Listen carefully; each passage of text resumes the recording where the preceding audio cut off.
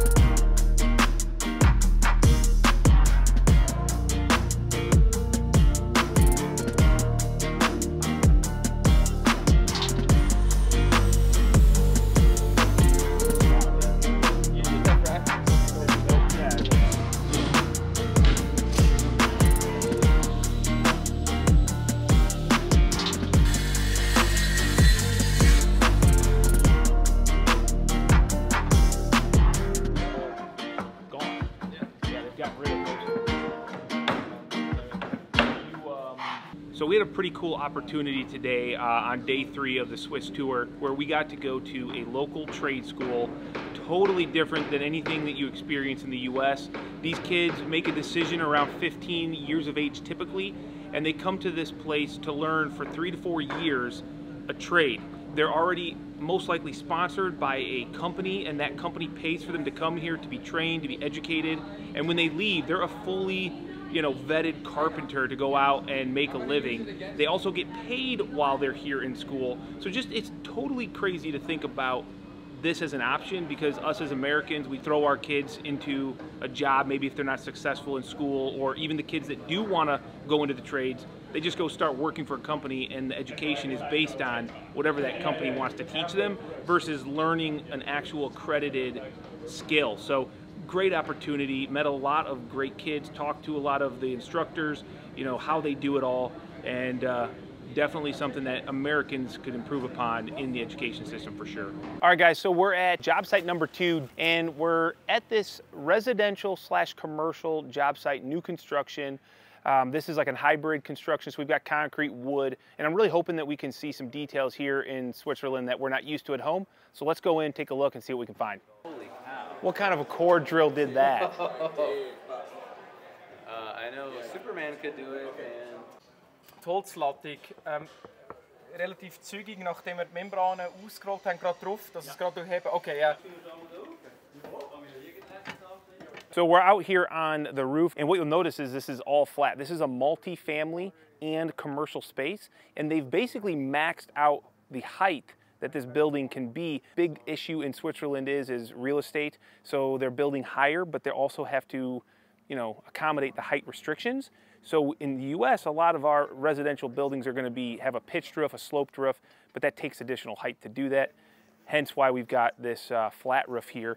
And it's kind of cool because this is flash, so there's no flashings or counter flashings yet. They've got the rubber hot roof rolled up, all their penetrations all sealed off. And I don't think we were supposed to actually be up here, but we kind of snuck up here and now everybody's up here. So check this out. This is an access point for a sensor on this roof. And what they've got is an 8-inch CLT structure on this roof. Then they've got one layer of about 4 inches of foam, actually about 6 inches of foam that's all flat, and then they have a sloped foam layer that's layered on top of that so that there's no overlapping joints. And in here is a sensor that is hooked up to wires that run on this entire roof assembly to let you know if there's a leak. So as soon as there's a problem with this roof, it's going to throw a sensor alarm, and you're going to know you have an issue before you actually have the issue. Now, on top of this system, with the wires that are ran underneath of this sealed roof, there's going to be another layer, and underneath that layer is another wire that's ran around. They'll be able to tell you exactly where the leak is. You're going to get that impedance or error at that point in the wire, and you're going to be able to know right where your leak is. And we all know how hard it is to find a leak in a roof.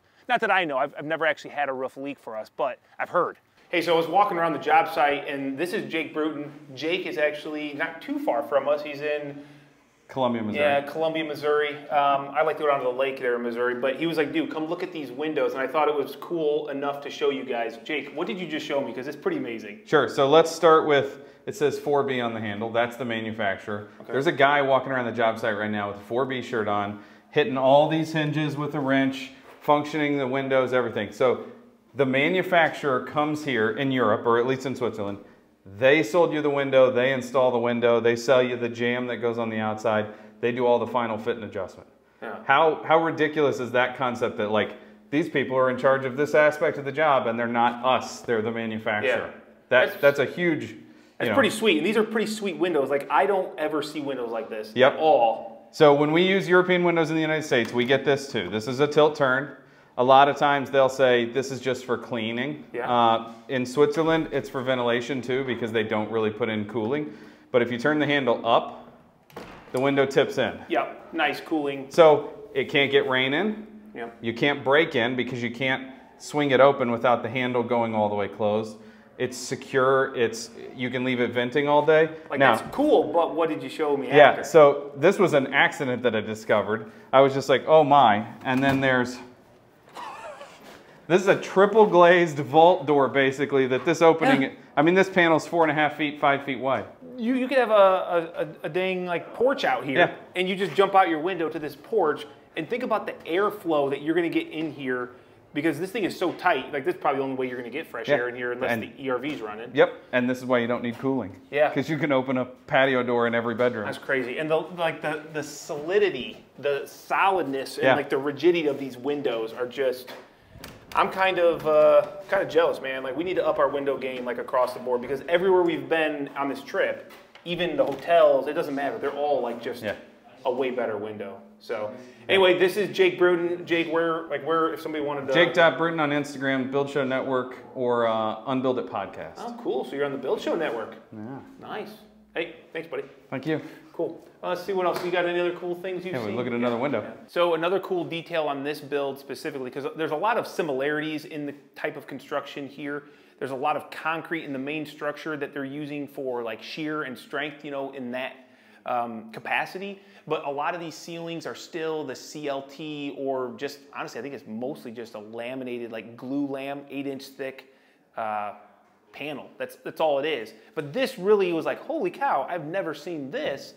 I take that back. I've seen a stud on the market. It's called the T-stud, and it has the same concept where you've got two studs inside and outside, and then when you, let's say you foam filled your wall cavity, it can create like almost it's going to create a thermal break almost entirely, but this is also for sound. So this is like almost think of like a carpet pad, about 1 inch thick, and I don't know how they've done this, if it's glued because we couldn't see any fasteners, but this whole wall was a panel done at the factory with the gypsum board on one side.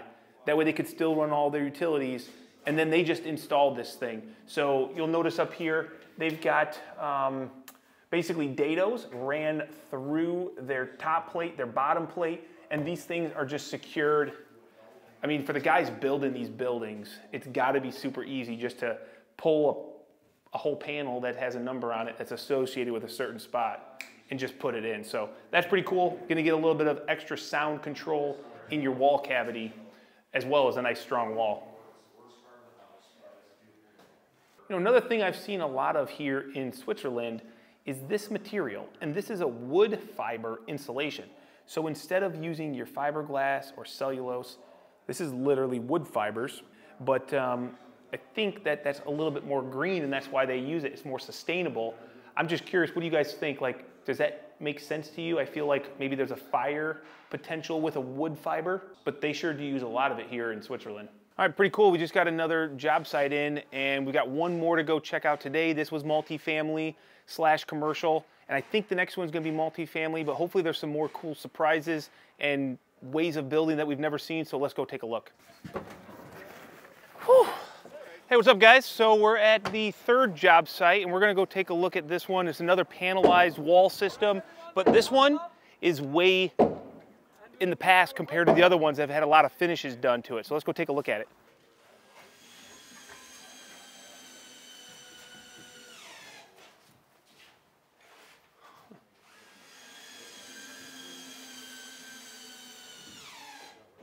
So I just found this on the ground of the job site, and I didn't catch your name. Pete. Pete. Yes. But nice to meet you, Pete. Kyle. Kyle, nice. Look at this. These guys over here in Switzerland have the Paslode PPN 50, which is a strap shotgun for your metal connection, your metal fasteners. Paslode, let's go. Dude, we don't have it in the States yet. We don't have it. You don't have? Nope, they haven't. It's coming, but we don't have it yet. These are the nails that they're using for shear, so they're metal connections down at the foundation. Basically, it's a strap shotgun and would be great for metal hangers, but that's crazy. Yeah, you guys have those before us over here in Switzerland. We don't have them in the United States. Do you like Paslode? Yeah. Yeah. Yeah. Yeah. We have Awesome. Other, It's a nice. This is your tool job site Yeah. trailer, then, huh? Yeah. That's awesome. I'd probably. This guy's got to work. I'm literally taking him away from his job, but thanks for taking the time to show me, man. That's pretty cool. You're welcome. This is for all of you guys out there that comment on my videos. Why would a framer ever use Festool? That's for guys in a shop or whatever. Well, I'm on a job site in Switzerland, and these are real carpenters building houses. And it's funny because I see Festool, I see more Festool. I've got HEPA vacuum. Wait, why would you have that on a job site? We've got what, a Capex? There's no reason that you would ever have Festool on a job site. But for some reason, these Swiss people who make very precise and very high quality structures, it's funny, they're all using Festool. We've got Mafel, and I don't know what else we got here. Let's see. Oh, we've got PPN 50. They showed me this. They're using this to shoot all of their main structural brackets and components on. It's just really cool to see that, you know, us as Americans, we get real boxed in with what we think we should be using, but the rest of the world is doing something, you know, completely different. They got all their SIGA products here, which is obviously great. Fasteners. I just love seeing this job site trailer. Greg, look down here at all of the Simpson product. I don't know what these are. So we got epoxy here. We've got brackets, so a bunch of different tie-down brackets, all these different fasteners. Monster screws.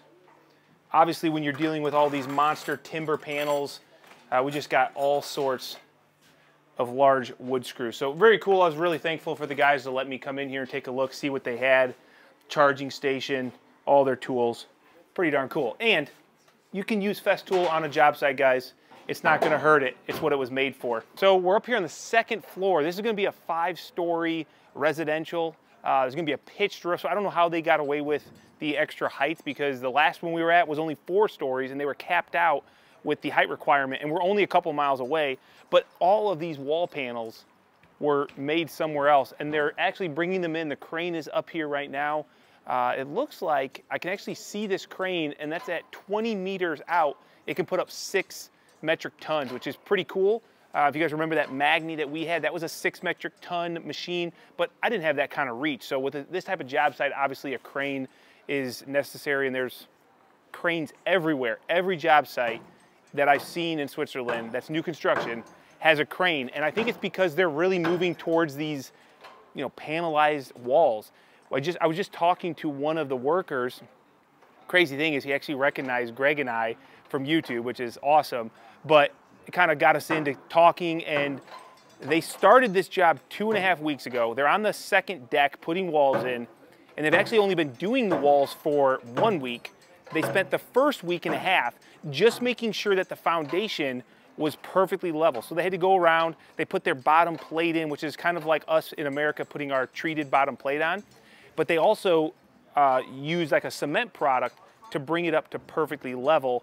And he was showing us where it was 4 centimeters low in some spots and 5 millimeters high in some spots. So, you know, no matter where you go, you always have to deal with those imperfections. But the important thing is that these walls are coming from a factory where they're made with a higher level of quality control, which means they're more accurate. When you've got an entire wall of shear with this OSB, you don't have movement. You can't flex it, you can't push it down, so it's got to be perfect. So that's one thing that is definitely a downside, but I think in the end a positive about this type of construction is you're getting super high quality panels, and you're forced to bring everything into true plumb and level to make it work. Otherwise, it won't, because it's already been made perfect, if that makes sense. So this job site's crazy. You'll notice down here, because this whole floor, now the metric dimension is 24 centimeters, which is around, I didn't do the math, but it looks to be like maybe 9 or 10 inches of laminated or glue-lammed floor. So once again, just an entire floor structure of solid wood. And then they've used the SIGA wet guard, because if it rains today, the last thing you want is that water to be soaking into this wood and causing any issues. So it's a product I'd never seen before, because we don't do this type of work, but it's pretty dang cool.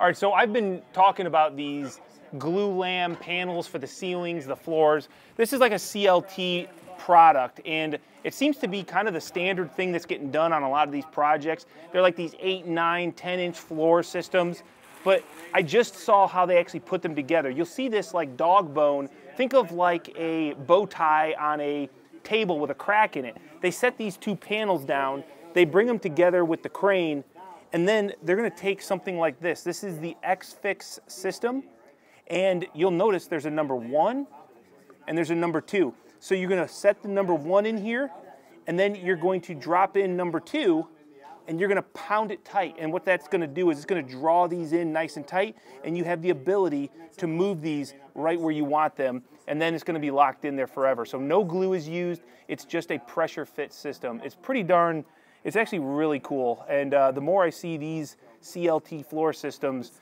the more I think like, I don't know, why don't we do more of that in the States? No floor joists. I guess the only downside I see is that you can't run electrical, HVAC through the floor system. You have to be a little bit more thoughtful, like on the layout of the entire building. Yo guys, come down here to the basement. I wanted to show you these construction lights. Look at this. There's just a thin strip of LEDs that you can just run. It's on a roll. I don't know how long it is, but I'm guessing it's probably 100 foot or so. And you just run it out wherever you want. Plugs into 110 here. You can kind of see it's just a simple, well, maybe it's not 110, but I'm assuming there's got to be some manufacturer in the United States that does something like this, heavy duty. I'm not talking about the stuff that you put in your bedroom for your TikToks, but it's actually extremely bright and totally workable without those stupid LED bulbs that are strung every like 10 feet or so. So if you guys know anything about this, drop me a comment down below, because I'm interested in checking this out and getting some so that we have them for future jobs. Now check out this detail. This is definitely unique to Switzerland. This door is like 8 inches thick, and it's actually gonna cover up. Right now there's a temporary door here, but this is because by law in Switzerland, when you're building a residence like this multifamily residence, you have to have enough space for a potential war. So you gotta remember, Switzerland went through World War I, World War II, all around them. So what I understood and what I had read before was that there's enough bomb shelters for every citizen. So if the builder of this multi-residence here does not have the bomb shelter included in the residence, they have to purchase additional space for the residents somewhere in the area so that in case of an emergency, they could go there. And I'm told that this one is going to be completely ventilated. There's not going to be water in there, so you have to stock it. But it's just crazy to think, we don't even think about that thing as, you know, American citizens, but something that goes into a residential build is a bomb shelter. It's just crazy. All right, well, that's the end of day 3 here on the SIGA tour, and this was a really cool job site to take a look at. Definitely some features and details that I've never seen before. So if you enjoyed this video, make sure you hit the like, maybe subscribe. There's a bunch of other videos here on the Swiss construction tour, so go check those out as well. But I'm gonna go ahead and get out of here, and I'll catch you guys in the next video. Eventually I'll do talks or something. Okay, yeah, and then you got this picture of a cool detail that you can talk about. That's a good idea.